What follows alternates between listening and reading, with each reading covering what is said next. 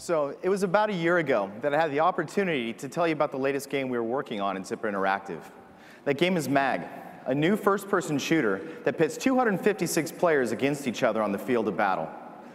Well, here we are. It's a year later, and I'm pleased to be here again, this time with 8 other members of the Zipper team.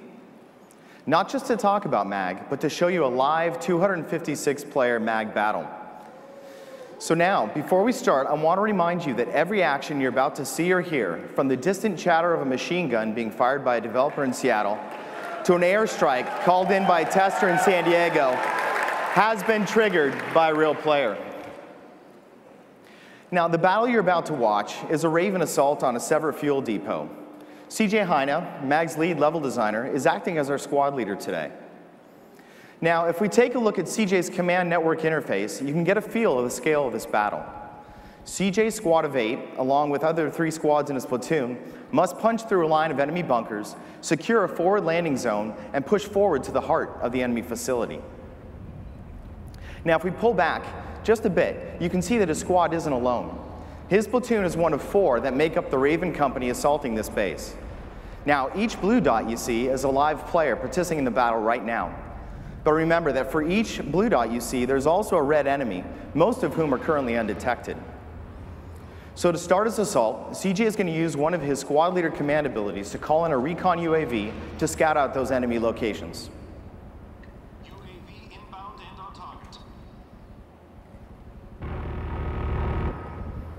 Now, unfortunately, the enemy has an anti-aircraft battery that's up and running, and it's going to shoot down his airstrike as it comes in. So he's going to have to go in with a little bit less information than he hoped and go from there.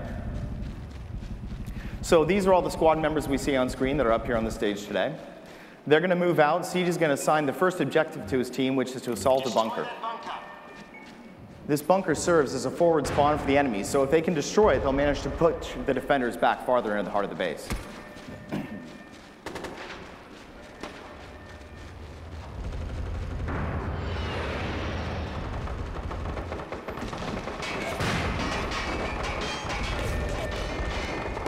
So there's the bunker in front of us. Now, as we assault, we're going to switch over and take a look at the platoon leader perspective for Ben Jones.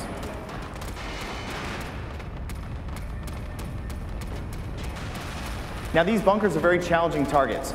They have to go in, plant a charge at the base of it. They can attack the turret on top from distance, but if they have to get in close to plant the charge and defend that charge for a period of time while the defenders try to defuse it.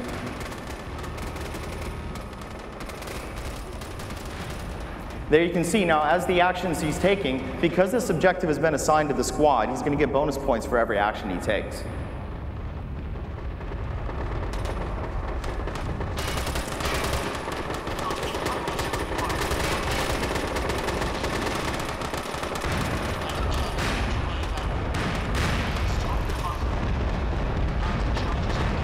So now that they've managed to destroy that bunker, it's going to push all the defenders back farther into the heart of the base.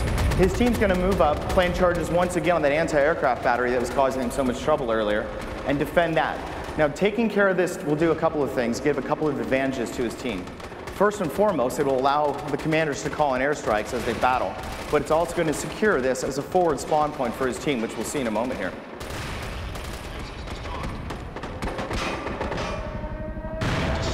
You can hear that air raid siren, lets everybody in the battle, no matter which platoon they're in, know that the attackers in this area have secured that forward spawn. And now we have helicopters coming in, which serve as the forward deployment point for his team.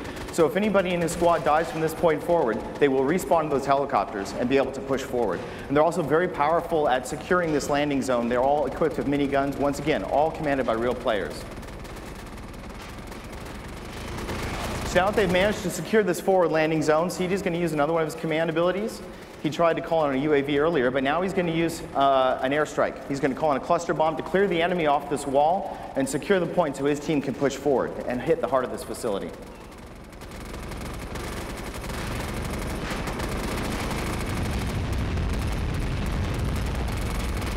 So obviously, devastating strike. It's cleared the enemy off this position. Now his team has a few moments before the enemies respawn, secure that wall again. So they're going to push in and set a foothold to push into the heart of the base, where they'll link up with all 4 platoons for the final assault on this objective.